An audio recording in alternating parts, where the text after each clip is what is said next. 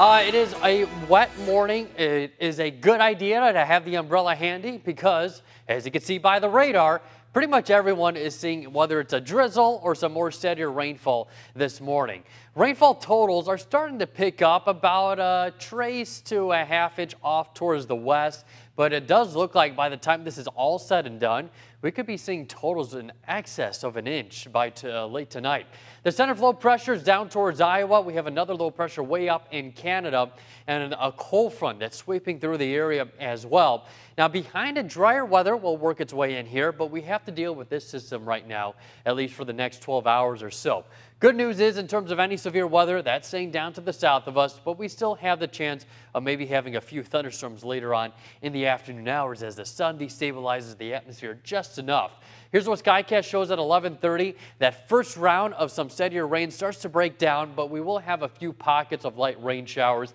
Then a little bit of redevelopment later on in the afternoon. That could spark off a few isolated thunderstorms. And then the back side of the system will start to slide down to the southeast as we get towards midnight. You see clear skies off towards the west, still dealing with cloudiness for most of us. But by tomorrow morning, the sun will come out and we will see a very dry day. Mostly sunny skies by the afternoon, so just having to deal with today.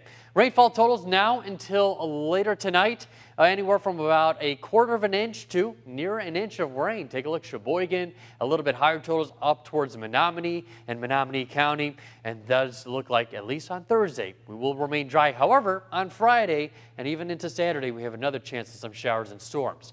It is a cooler morning as well, upper 50s right now, a little bit cooler up to the North Mountain at 54 with calm winds, but they will start to pick up out of the north and northwest at about 10 to 15 miles per hour later today. We'll warm up to 64 for a high, and then for tonight we'll cool down to right around 46 with winds continuing 5 to 15 miles per hour out of the northwest. Showers and storms will come to an end. For tomorrow, a little bit of cloud cover right in the morning, but then by the afternoon that sun will come out. So going from the umbrella today to the sunglasses tomorrow, high of 70 on Friday with a chance of thunderstorms perhaps, and also on Saturday. Sunday, it does look like most of us will be dry for Father's Day, but we can't rule out an isolated pop-up shower or thunderstorm in the afternoon.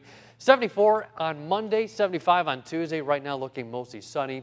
So a little cool today, up and down. The whole month so far at Brook has been a little bit on the cooler side, but at least we're not too cold like what we saw earlier in the month. So some bright side. We could deal with it, right?